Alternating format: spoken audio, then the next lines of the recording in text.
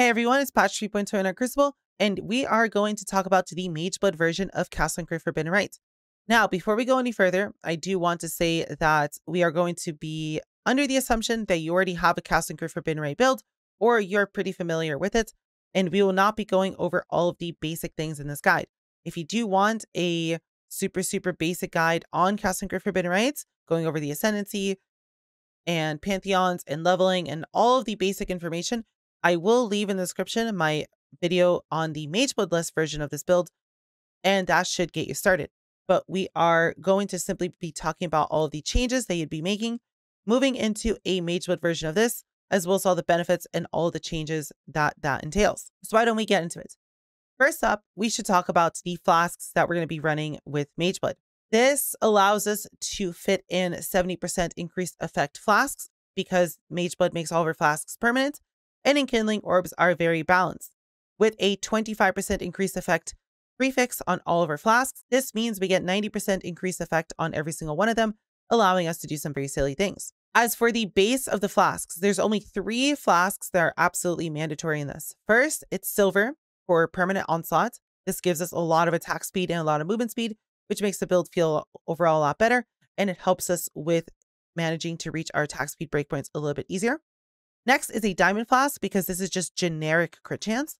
And because it's generic crit chance, not only does this again allow us to hit our breakpoints on Cyclone a lot easier for getting it crit capped, but it also gives us a lot of Forbidden Rite crit chance, allowing us to get substantially closer to crit cap on it, as it's very difficult to do that. And lastly, we are running a granite flask because we are playing Aegis. We do need to have a lot of armor to abuse the recover ES equal to 2% of armor on block, and this just simply gives us way too much armor to drop. Lastly, you can kind of pick whatever you'd like for your last flask.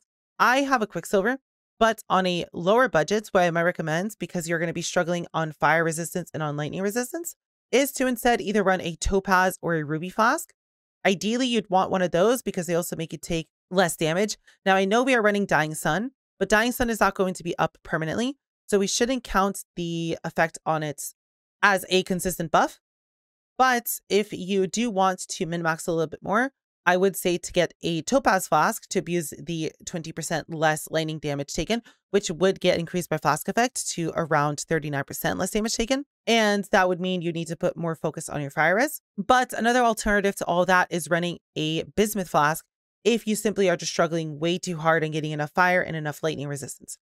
Ideally, you do want to run a Quicksilver, but Bismuth, Topaz, and Ruby are also good options as alternative flasks for a lower budget.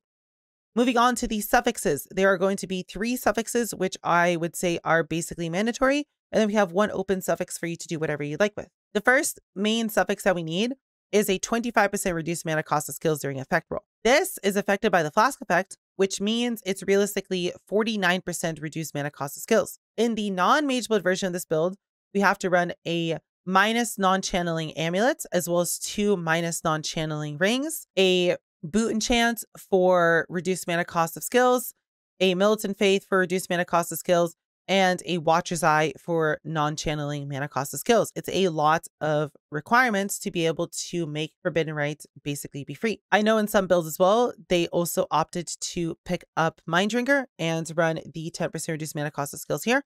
But with the roll on our flasks being permanent and being substantially stronger, we can completely drop the roll on Watcher's Eye, being able to instead focus on better rolls, such as getting a ES on hit Watcher's Eye if you don't already have one, or being able to get other comfy defensive stats, such as reduced extra damage from crits, which in my opinion is an amazing stat that is very difficult to not want to fit into every build. There's also the elemental resistance roll.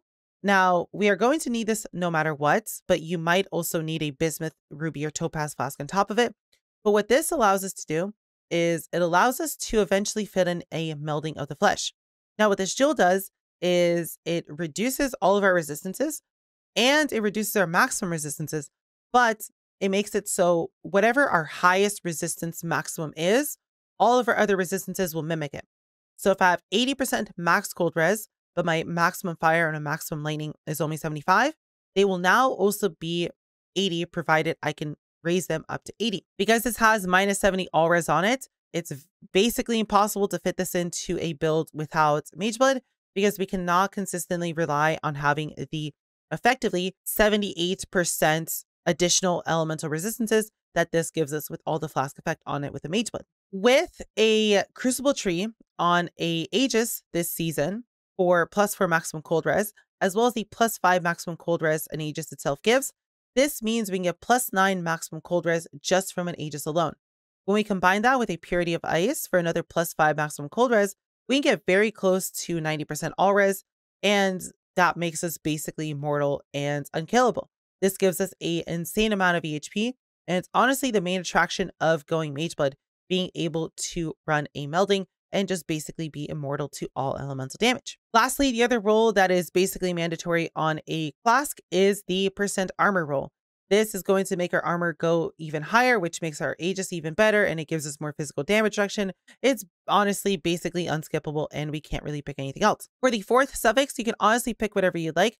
I personally like to run movement speed, but some other good options is to pick up 55% reduced chance to avoid stuns. Because of all the flask effect, that effectively turns into 100% chance to avoid being stunned, which makes you immune to stuns if you choose to keep a Skin of the Loyal and not go with Skin of the Lords with Unwavering Stance on it. But another good option as well is to run a 3% life regen flask, which is something you would have to benchcraft yourself on.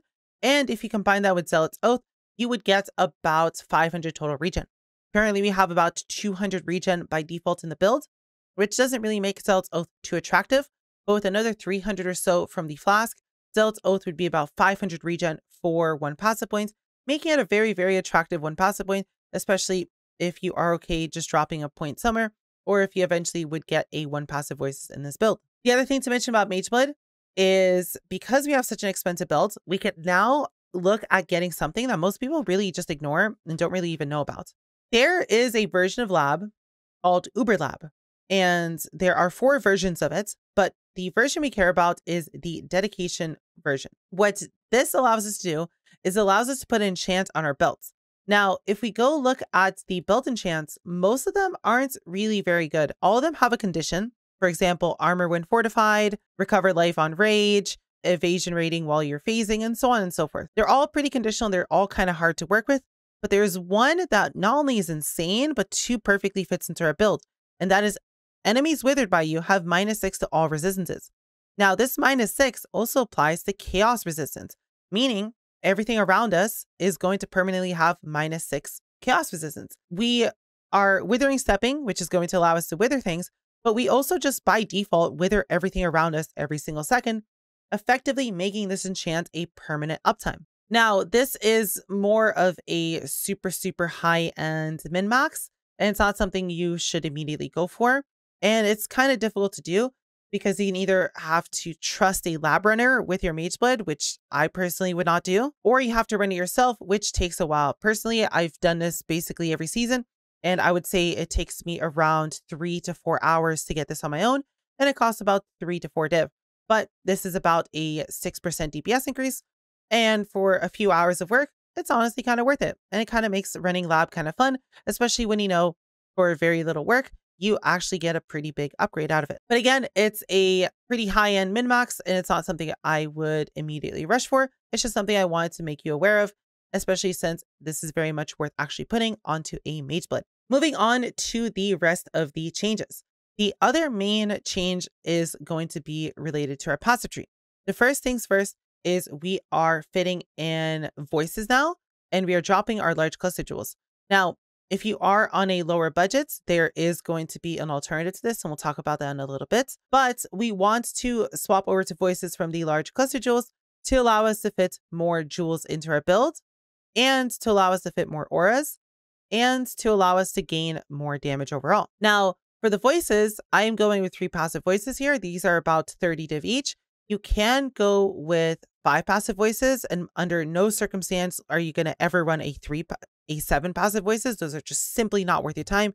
And at 7 passives, you might as well just keep your large cluster jewels instead of swapping over to voices. But the main attraction here is going to be we are going to get 6 jewel slots in total versus just the 4 that we have with large passive jewels. Because in this build, we want to fit a few more auras, and we want to not go over here to the right anymore. one, we lose a jewel socket, but this is still overall one more jewel socket compared to the other way of putting this build around. With this, we are able to not only get a lot more crit chance, which is important. Getting Cyclone crit capped is not really that difficult. It's a pretty easy feat to do. But the difficult part is getting our Forbidden Rite crit capped. And because of this, we want to add in more crit clusters, and Voices allows us to do that while also being able to get more resistances. Because again, we do need to struggle with melding. And the only real way to fit more resistances in this build, because we have so many unique items, is to fit in more cluster jewels and to get more resistances on said cluster jewels. With a Mageblood, we are able to drop basically all of the attack speed out of our build because Onslaught is just so powerful.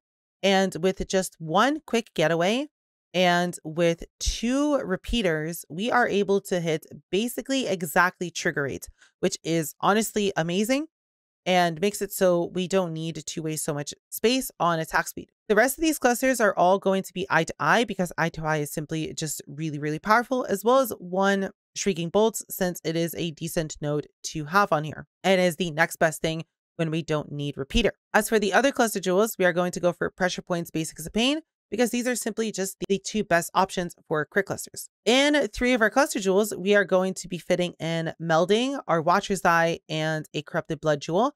Now, you could instead get this on, for example, a Thread of Hope or on a Melding or somewhere else, but that's going to be ridiculously expensive.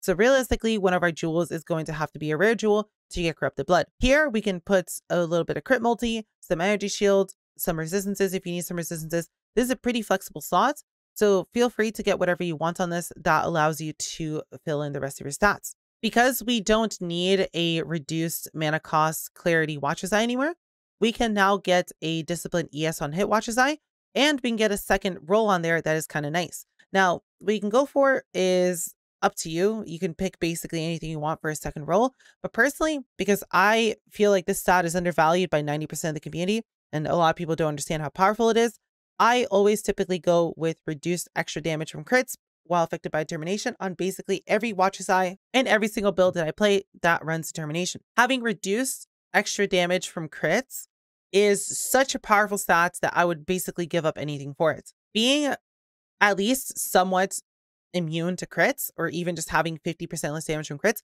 stops so many of the one-shots that you normally experience. And if you have an immortal build that just sometimes randomly dies, those sometimes random deaths are most likely crits.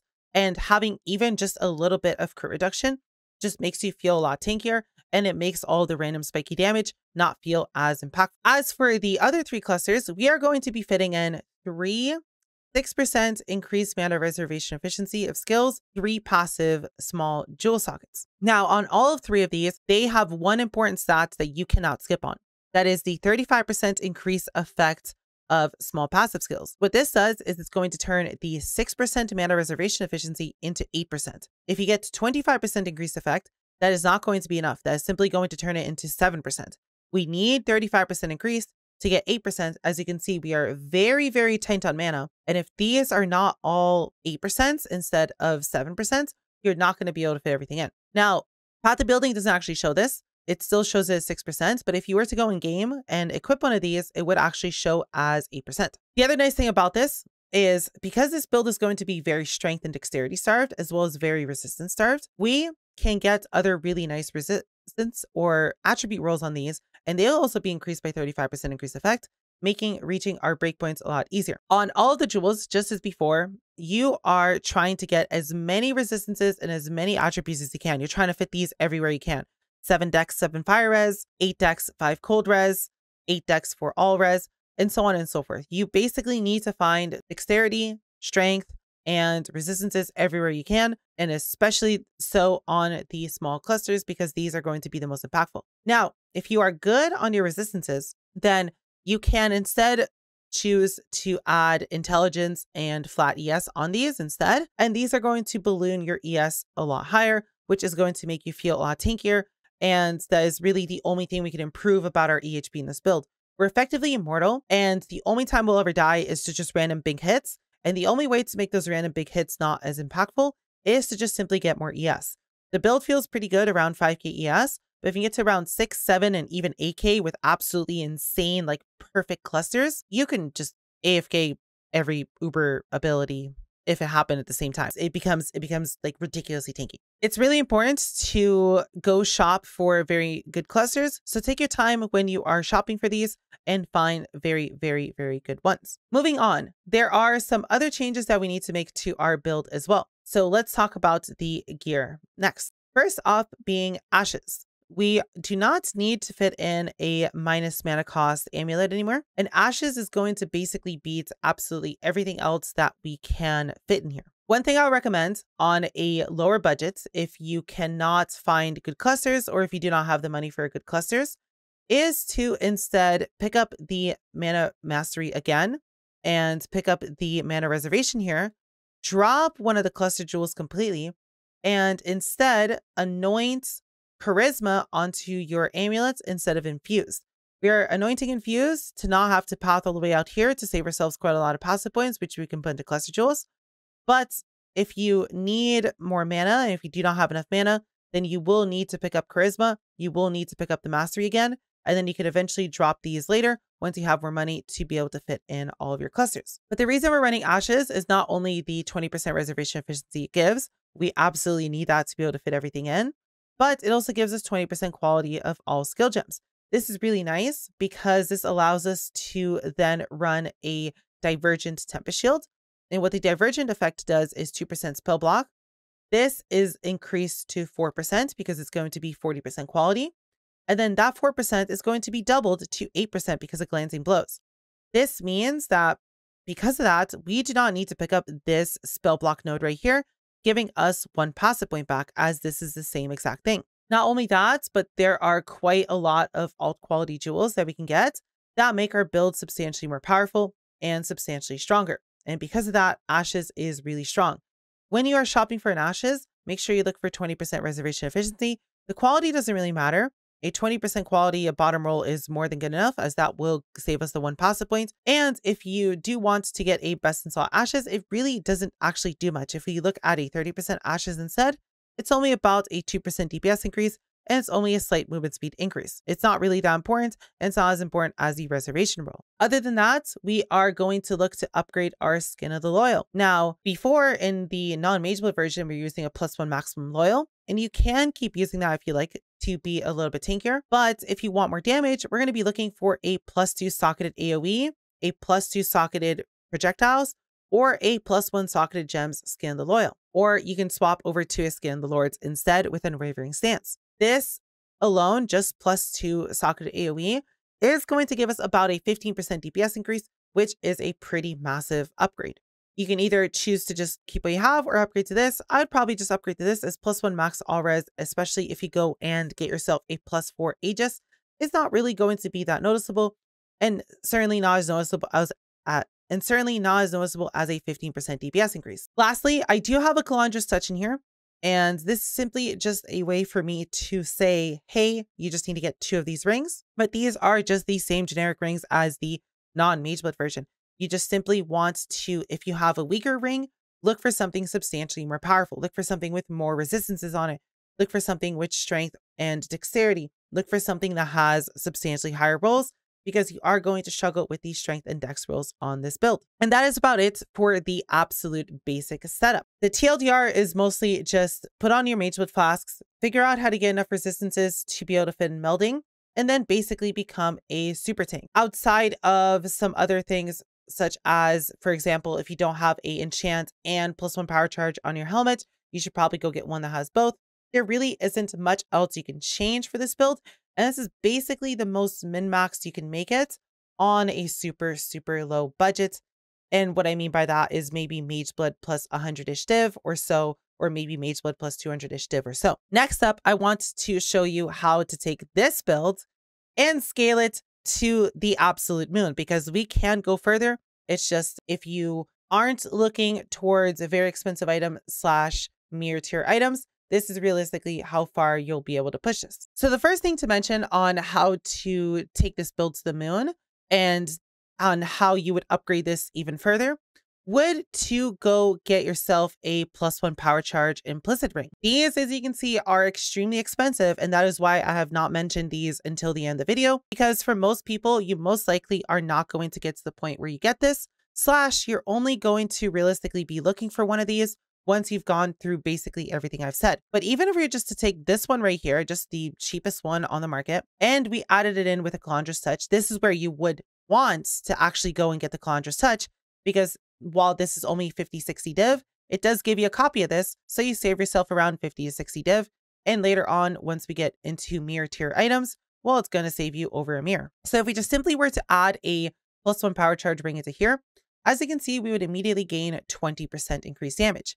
Now, these are kind of all over the place. These are typically not very good, and you most likely will have to craft it yourself. And if you're going to do that, you would just want to buy the cheapest one and go from there. But the additional +1 power charge is going to give you a stupid amount of added damage. This would be the first big endgame upgrade you would go for, and it would skyrocket your damage into the moon. Outside of this, the only real thing that we can do that's super expensive is looking at mirror tier items. So there are 3 major mirror tier items for this build. There are technically 4 with boots, but the absolute best boots you can make for this build cost less than a mirror to actually make, so I wouldn't really consider them mirror tier. But we have a weapon, we have a helmet, and we have a ring. So the first thing I would recommend, if you were to actually mirror something for this build, would be to mirror the ring. Not only do you get 2 copies of it because of Calandra's Touch, but in my opinion, it's also the biggest upgrade. As we can see with the current best ring for this build, which is a +1 power charge, crit multi, and spell damage per power charge ring, you would be gaining around 30% extra DPS from being able to run it. And this is just per ring. If we add in Calandra's Touch, as you can see, this basically doubles your damage because you would get 2 effective rings out of this.